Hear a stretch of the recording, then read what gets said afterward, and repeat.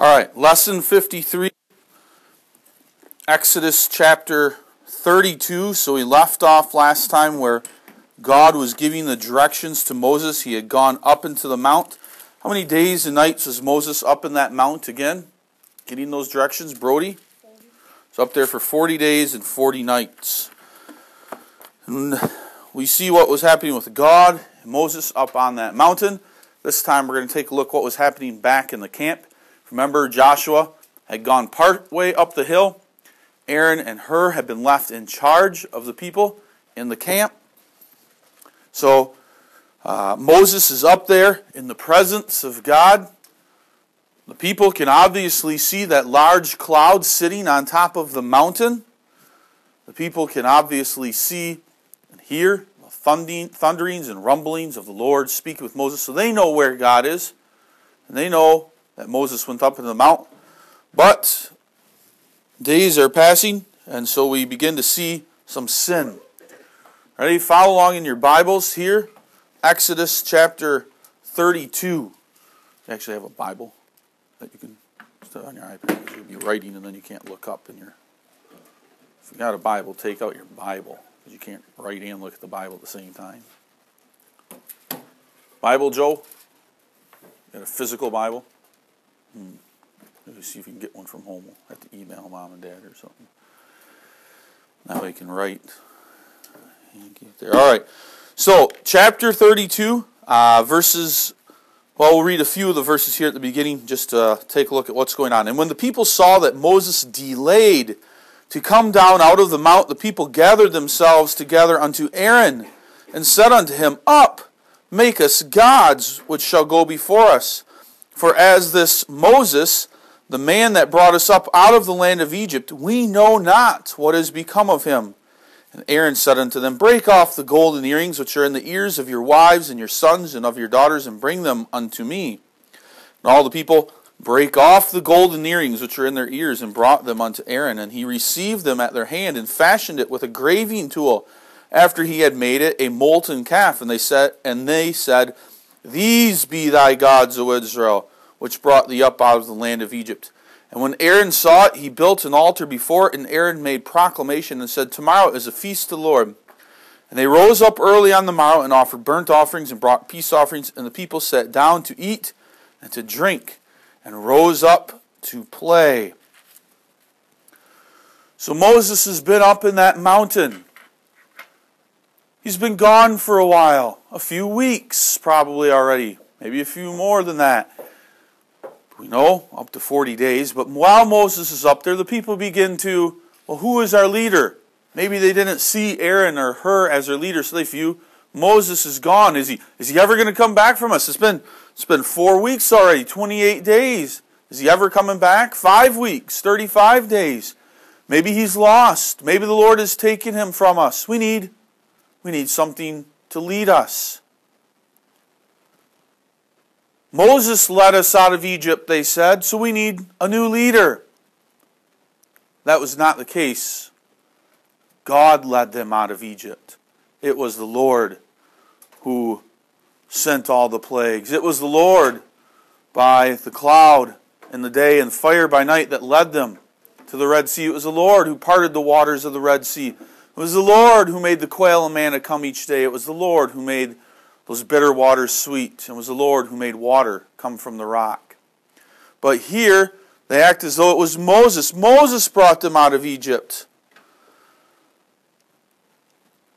Before Moses had gone up into the mountain, the people had heard the Lord speak. What did God speak to the people? Out loud. That was so loud they couldn't take it anymore. But what did God speak to them in that time? Kenton? The laws, the 10 Commandments, they had just heard, Thou shalt have no other gods before me. And yet, because Moses is gone, and because they remember the ways of the people of Egypt, those sinful, wicked ways, and because there are those amongst Israel who are not saved, who love sin and wickedness and not the Lord, they ask for an idol. We need something to worship. Make us a god. Who did they bring that to? They brought it to Aaron. Now Aaron was a good speaker. The Lord had made Aaron the speaker for Moses. Moses was a good leader. He was a strong man, but not a good speaker. Aaron was the opposite. Aaron was a good speaker, but not necessarily a strong leader. Maybe he was more humble and timid in his position. And he didn't have the guts to stand up to the people. So the people come to him, and in his timid state, he easily gives in to them. But in that time, he's thinking, what shall I do? Just take the Kleenex box back with you, Kenton, there. Whole box, take it right with you. And you got it at your desk. You want to get up.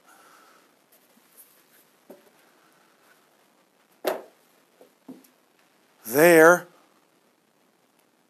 the people want an idol. They want to worship this idol. They want something that they can worship. They remember those old ways. And so, Aaron, in his weakness, what does he do? He gives in to them. Now, he comes up with, maybe in his mind, he knows this is not right. He knows that this is not the way the people should behave. So what should they do? He says, I know. I'll offer to make them an idol, but I'll tell them, give me your treasures. They probably won't want to, who wants to give up their gold and their silver and all their nice things? I'll tell them to give up their beautiful earrings and their jewelry and all the stuff they got out of Egypt. Bring that to me, and then I can make you a golden calf. And they won't want to do it, and then they'll give in. But he was wrong. The people did bring their treasures. They brought their gold earrings and necklaces and jewelry and everything else.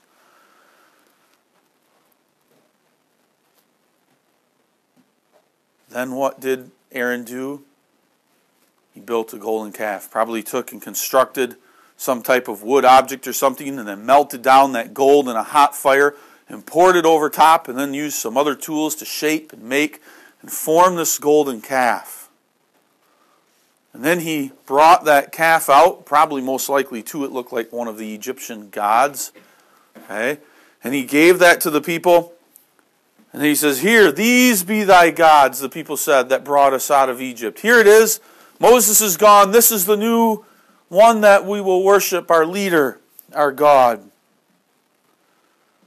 Now the people had more reasons that we see that they were looking forward to having this golden calf, this God. Because now, not only could they worship it, but they could have a good time.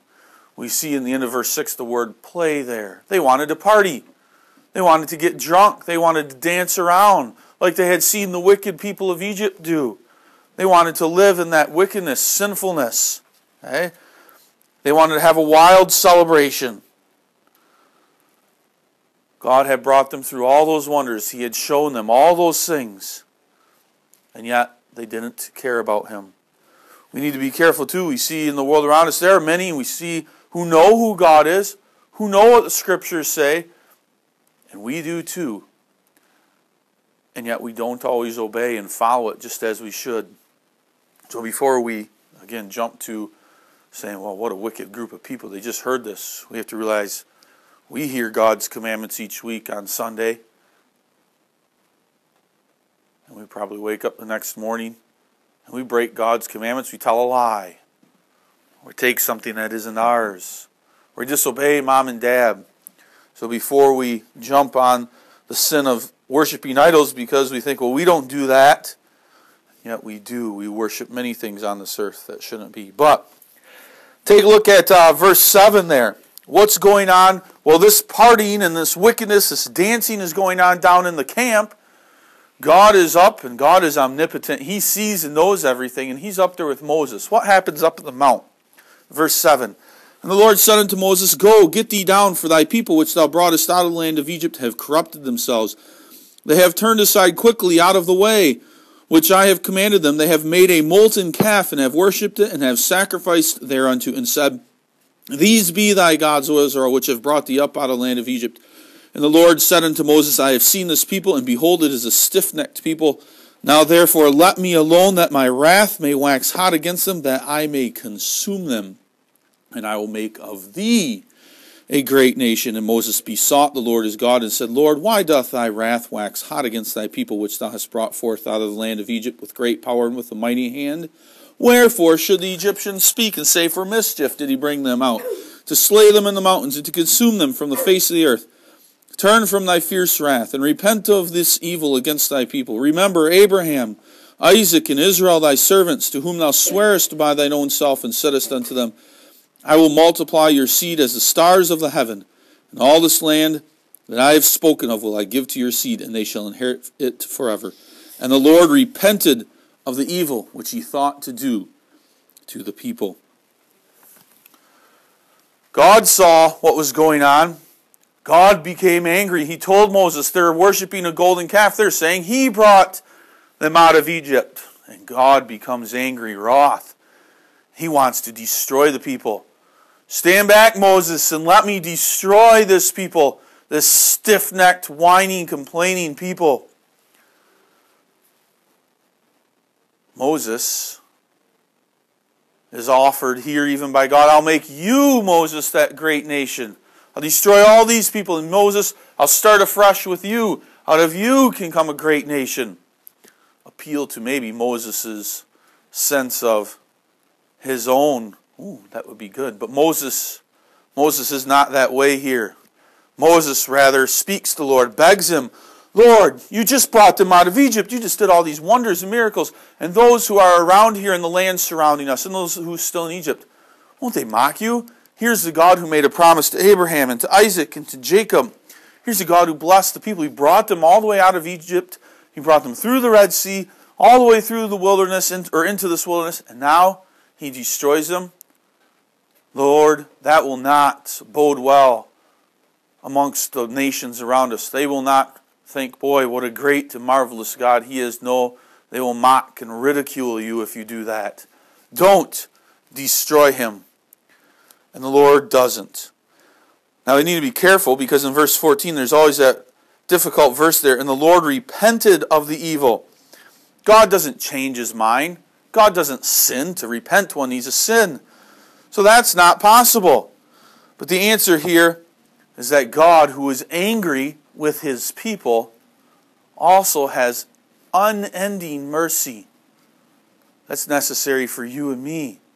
We sin. But God here, although angry, hot and angry with his people, his mercy overcomes his anger because his mercy is everlasting. It endures from generation to generation. It never ends. It's as far as east is from west. And so Moses hears the Lord say that he repents. But the fact is, God doesn't repent. He's not sinning here. The idea here is that God's mercy is endless. He will not destroy. Plus, God tells us he will never destroy the righteous with the wicked. Although there are many in this multitude heading towards Canaan who are ungodly, there are those who are also godly. So, what happens when Moses comes down? Verse 15, and Moses turned and went from the mount, and the 2 tables of testimony were in his hand. The tables were written on both their sides, on the one side and on the other were they written. And the tables were the work of God, and the writing was the writing of God, graven upon the tables. And when Joshua heard the noise of the people as they shouted, he said unto Moses, there is a noise of war in the camp. And he said, it is not the voice of them that shout for mastery, neither is it the voice of them that cry for being overcome, but the noise of them that sing do I hear. And it came to pass, as soon as he came nigh unto the camp, that he saw the calf and the dancing, and Moses' anger waxed hot. And he cast the tables out of his hands, and brake them beneath the mount, and took the calf which they had made, burnt it in the fire, ground it to powder, and strawed it upon the water, and made the children of Israel drink it. And Moses said unto Aaron, what did this people unto thee, that thou hast brought a great sin upon them? And Aaron said, let not the anger of my Lord wax hot. Thou knowest the people that they are set on mischief. For they said unto me, make us gods, which shall go before us. For as for this Moses, the man that brought us up out of Egypt, we know not what is become of him. And I said unto them, whosoever hath any gold, let them break it off. So they gave it to me, and I cast it into the fire, and there came out this calf. And when Moses saw that the people were naked, we'll stop there. Second. So, Moses on his way down the mountain meets Joshua. And they begin continuing down, and Joshua says, lo, behold, I hear some noises. I hear lots of noise. There must be an attack, a war on the camp. Remember? He didn't forget about the Amalekites. And Moses says, no, it is not the noise of a people in distress or a people in trouble. It is the noise of people singing. Moses knew what was going on there, the wickedness of the people. And so they go down, and when Moses gets to the base of the mountain, there before him lays the wickedness and sin of the people. Naked, dancing, in all kinds of sin, drunk. And he takes those tables and he throws them down, and they break in pieces. The tables that God had written on. And Moses' anger is waxed hot, and you can imagine him weaving his way through the crowd, finding Aaron. Where is Aaron, the one I left in charge? And when he gets to Aaron, he goes, now what is going on here, Aaron? I left you in charge, and now look at the wickedness of the people here. What is going on? And Aaron right away comes up, excuse me, with all kinds of excuses. Okay? Moses, well, before that, we see he takes the calf, and he grinds it up, and he casts it into the waters. Get rid of this wicked image before the people. Moses can't even stand it. And then he turns to Aaron and asks what's going on, and Aaron says unto him, well, the people, you know how stiff-necked, you know how they're always into trouble and mischief, Moses. And they thought you weren't coming back, you were gone. And so they said, Aaron, we want a God, something to worship. And I said, well, give me your jewelry. And I just kind of threw it all into the fire, all that gold. Boom, out popped this calf. Aaron here is lying. He's trying to minimize his involvement. Well, Moses can't stand it. He sees how wicked they are. He scolds Aaron. Aaron doesn't really, we see that he admit his sin. We know as a child of God he would have confessed his sin. But then, how is Moses going to deal with his people? Look at verse 25. And when Moses saw that the people were naked, for Aaron had made them naked unto their shame among their enemies, then Moses stood in the gate of the camp and said, who is on the Lord's side? Let him come unto me. And all the sons of Levi gathered themselves together unto him, and he said unto them, thus saith the Lord God of Israel, put every man his sword by his side, and go in and out from the gate to gate throughout the camp, and slay every man his brother, and every man his companion, and every man his neighbor.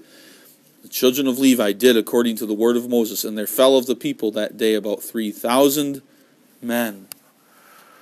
So Moses, knowing he must deal with this wickedness and punish the people, goes into the camp and says, who is on the Lord's side? The men of Levi step forward and say, we are.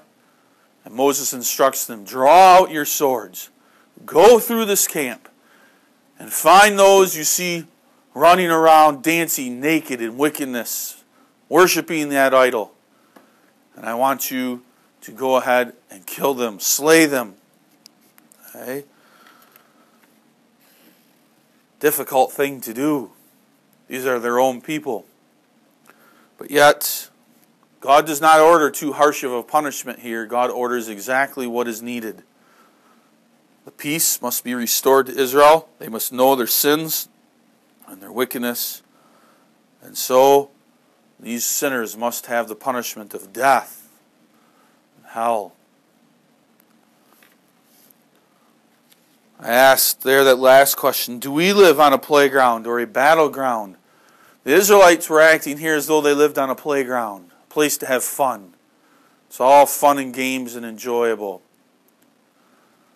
That's not what this life is. This life is a battleground.